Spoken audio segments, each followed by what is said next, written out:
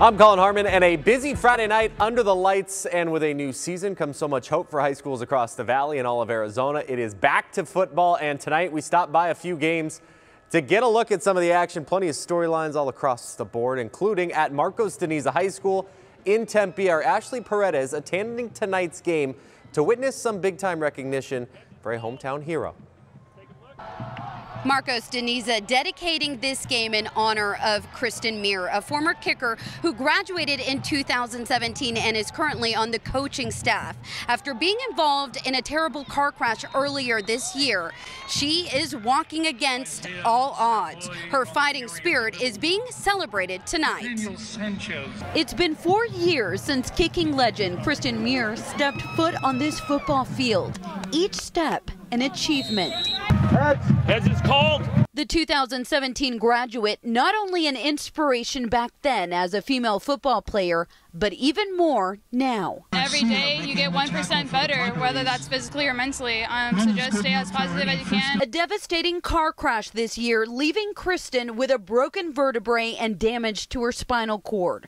Doctors warning her she may never walk again. But her willpower, nothing short of remarkable. Yeah, do your no-step first just to get your backswing going. Instead of sitting on the sidelines, she's now coaching from it. The Padres opening football game Friday, dedicated to the strong woman they see on and off the field.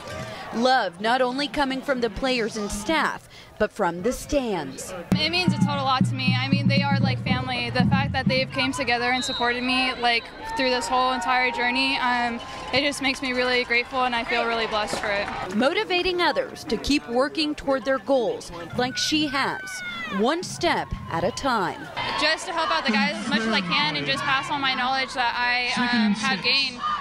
So I just want to support them as much as I can, and hopefully they can get as far as we did.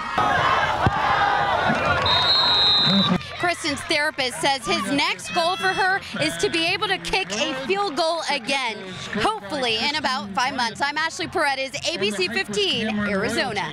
So Marcos de Niza taking on Apache Junction tonight, by the way. The score of this one obviously does not matter in the grand scheme of things. And Katie, I remember I talked to Krysten a couple days after the car accident months ago, and she was in her hospital bed and understandably very scared of what the future might hold for her. And the big thing for that day was she had wiggled her toes a little bit. Wow. So to see how far she has come in exactly a short amount of time to walk out on the field is pretty awesome. A true inspiration for sure. Colin, thanks.